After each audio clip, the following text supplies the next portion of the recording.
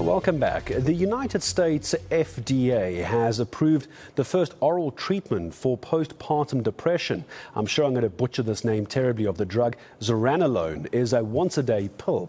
It claims to help roughly 15% of women who are struggling with depression and anxiety after childbirth. The drug, though, yet to be approved for use here in South Africa. Let's get the thoughts of how much of a difference it could make if it's approved here. Professor Glenda Gray, of course, from the Medical Research Council. Prof, good to have you with us. And before we just talk about this pill in a second, there's often a belief that most women who have given birth and are new mothers don't even know that they have postpartum depression. They don't even recognize it, that they're dealing with it as an issue, isn't it? They may call themselves they've got the baby blues, and they may not understand why they're crying or feel tearful. But postpartum depression affects about 1 in 5 women, and it's potentially life-threatening because it can lead to suicide.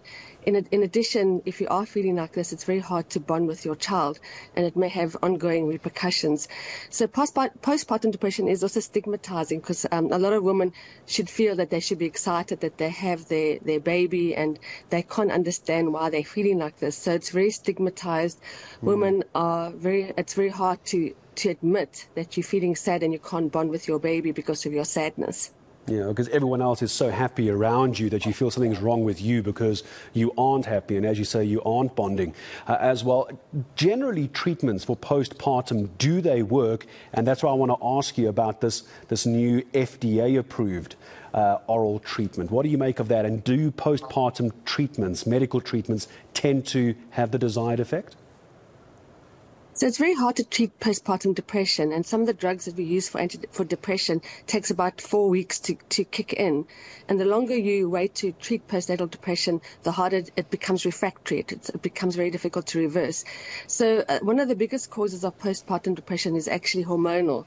And as you have your baby, there's certain hormones in your brain that start to decrease in the bloodstream, and one of them is allopregnanolone, and this drug actually targets that. So this is a synthetic hormone, this drug, and it's a neuroactive steroid, and it rebalances the brain networks.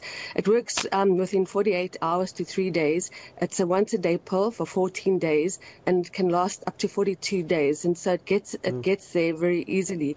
Other drugs that you may use are usually intravenous, and they cost like $35,000. So completely out of our remit, particularly for poor people in the state sector. Yeah, and give me a sense as well when it comes to having this approved in South Africa, when the United States FDA has approved that. Is it pretty much a rubber stamp from South Africa, or do we as a country and the Medical Research Council, do you go back and try and do independent testing on that, or do you take essentially what the US has said and go, look, as long as you're happy with it, we're happy to implement? What's your step? What's your advice next? Every country's regulatory authority is a sovereign authority. So the company would have to lodge the dossier in South Africa.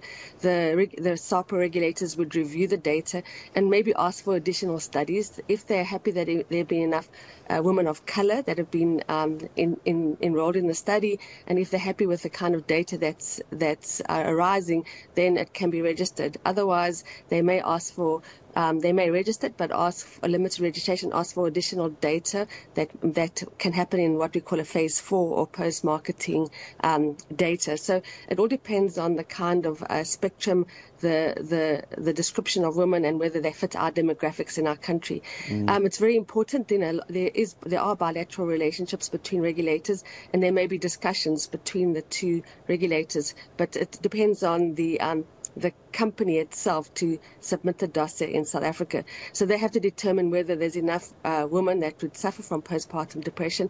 And of course it will, because it's 1 in 5 women. We have 1 million deliveries per annum. And so there's a huge burden of postpartum depression in our country. Let's talk affordability as well for a drug like this. Is this going to be for the very lucky few, Prof, that have got medical aid? Is this going to be available if it were to be passed, if it were to be given permission? Would this be available at local clinics? I'm also thinking rural areas as well. What's the sort of reach of this drug, do you hope and do you think? Well, I hope it reaches every woman because every woman deserves to be treated for their postpartum depression. A lot of poor women are stigmatized. They may not recognize it. Remember that this drug is it's not a silver bullet. Women need counseling. They need the diagnosis to be made by doctors and nurses, and they also need support by their families. And often, poor women may not recognize or be diagnosed, and so they may not even get it, even if it is available in the public sector. So there's a lot of work that has to be done in terms of postpartum depression. And one of the first things is to make sure people know how to diagnose it and destigmatize it. And then there are a lot of interventions that you can do until you wait for this drug to arrive, like counseling, other antidepressants, and support of family and friends. So it's important to see this in the context that this is not a silver bullet, but definitely will help women. I think it's very important to make sure that we negotiate an exit price appropriately.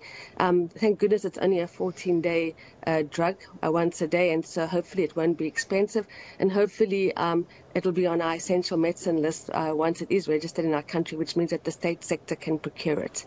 And then for the moment, I'm going to say, Professor Glenda Gray, thank you very much indeed. It sounds like it could be good news if it were to be passed and brought to South Africa as well. Postpartum, not a joke at all to those who suffer from it, of course. A very, very big issue, especially for new mums. And hopefully this might be a way of providing the kind of relief and assistance and medical help that they need that's not going to cost an arm and a leg. My thanks, as always, to Glenda Gray from the Medical Research Council, Professor Glenda Gray.